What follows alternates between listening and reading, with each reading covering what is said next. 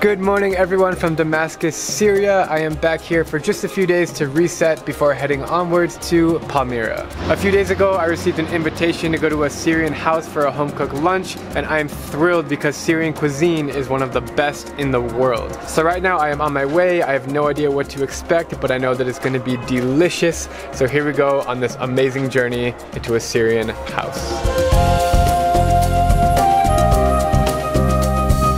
We have just driven for about an hour to the outskirts of the city, and I'm with my friend Gaida, who you might remember I was with her in Damascus last week. So Gaida, where are we right now? We're in a suburb called Jdeida, and we're gonna meet a friend. Awesome, and where is the friend's house? I think it's over there. Up here? Okay, yeah. Here we go. Hey, how you doing? Nice to meet you. Hello. Drew. You're welcome. Nice to meet you, man. Hello, how are you? Hello. Nice to meet you. Hi. Nice to meet you too. How are you? This family is so sweet and made me feel right at home.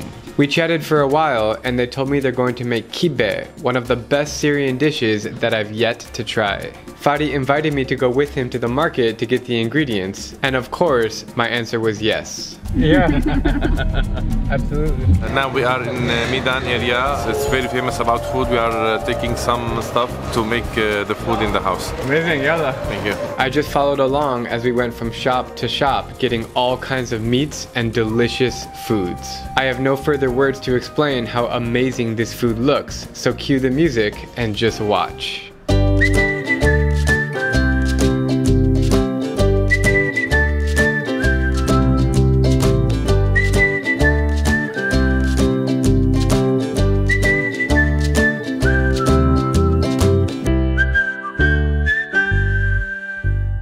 Every time when I want to bring meat for my house, I bring it from here. But why this one? There's so many meat shops. This one I trust him very much. And he sells a lot of meat, so he has always fresh meat. Amazing. Fadi is taking me to a vegetable market that's under the freeway here, and we're just surrounded by all kinds of vegetables. It just looks amazing. Oh my god, so fresh, so good. Biggest pomegranate I've ever seen, this one. Yeah, we are getting some vegetables from Midan Bridge. احنا هون عندنا احسن خضره وفواكه بسوريا واهلا وسهلا فيكم. Okay. That's all fruits and vegetables that we got. So much. Yalla. We brought everything back to the house and it was time to get cooking. In the kitchen, the women are preparing different kinds of kibbeh, which I quickly learned is like a meat pie in the shape of little balls or patties.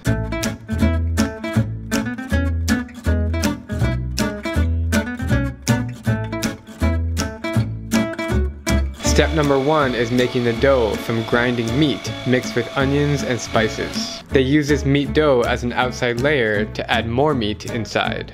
If that doesn't make sense to you, keep watching until the end and it will.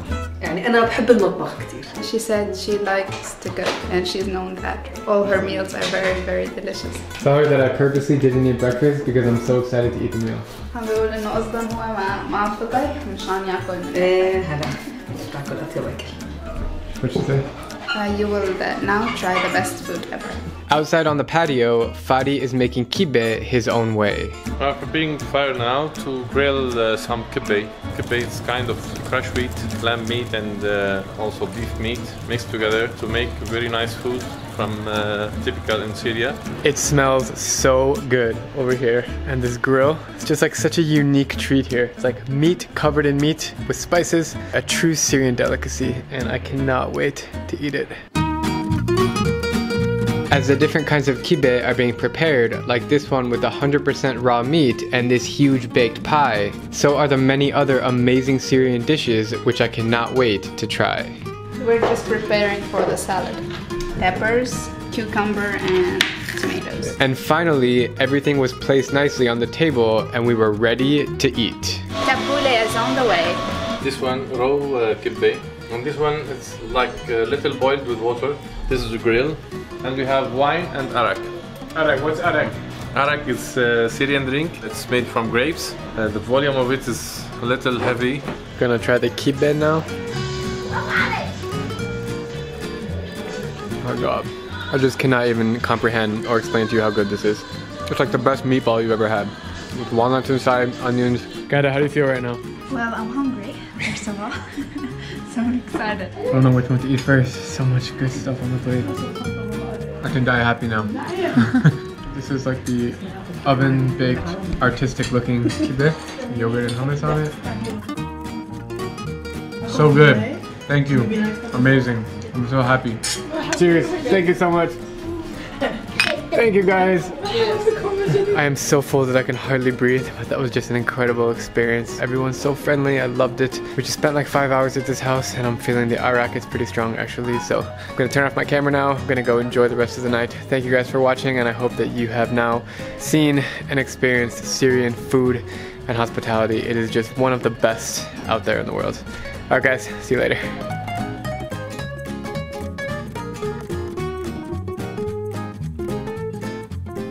So I've been in Syria almost 2 weeks, and every time I go somewhere they offer me tea and coffee. Is this normal everywhere? Yes, especially in Syria, we have in all the cities, countryside, you can find many people very kind. They offer you some tea, coffee, or sometimes some food.